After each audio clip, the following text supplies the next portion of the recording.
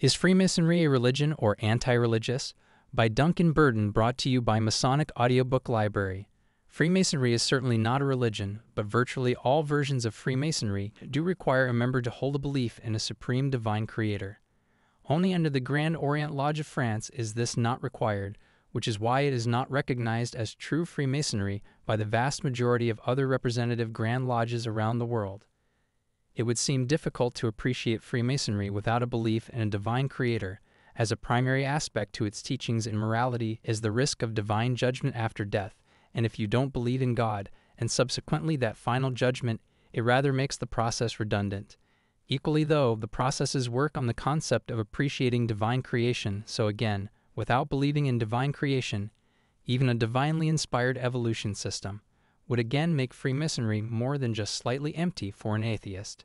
Prayers in the presence of a recognized book, or books, of worship are used within Masonic meetings, emphasizing the concept of divine belief. The Masonic prayers are no different in significance to someone saying grace over a meal. They are not specific to a singular faith, just a homage to God, goodwill, and a simple moment of reflection on being grateful. The books of worship, or volumes of sacred law, as called by Freemasons, can be any recognized book relating to an individual's faith. The most common representation is obviously a Bible, but depending those present and the customs and choices of the lodge, such books as a Koran or Torah can often be found being used. In some lodges it is common practice to have a variety on constant display, due to the various faiths of the Masons present.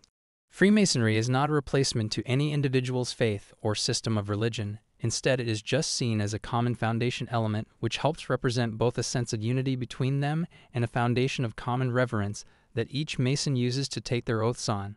Although also, as mentioned earlier, virtually all systems of Freemasonry use the basic principles of divine creation and divine judgment as fundamental tools to convey lessons in morality, charity, and ethics. As such, Freemasonry is not a religion, but, if anything, is designed to support an individual's existing faith, and neither is it anti-religion as it encourages people to follow faith, as a Mason must hold a personal belief be if or where they are allowed to join. So why are some church authorities against their congregation from joining the Freemasons? The primary reason is due to a theological concept called Deism. Deism is a theological idea that a person believes a God exists, but believe that deity does not interfere with the actual events of the world, nature, or humanity. The consequence of this would then also mean that there is no concept of divine revelation, as this would be recognized as interaction. As such, someone who held a deism belief would not believe in a divine origin or value to church, prayer, saints, prophets, or divine texts, as they believe no interaction from heaven would prompt or create it. Instead, their belief in God is through reason and logic, and by looking at the world in an almost scientific approach, they could possibly find evidence that God exists because of very nature of existence, both physically and mentally.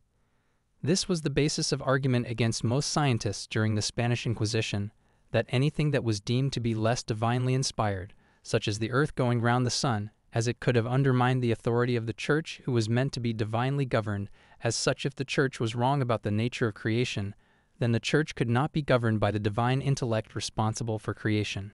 Even if the scientific reasoning could be correct and the scientists still presented as evidence of divine creation, such as were Galileo, Kepler, and Newton, all who appeared to believe in divine creation, but simply that the church definition was incorrect, it was still condemned, as it presented the possibility that someone could find God without spiritual guidance or church guidance.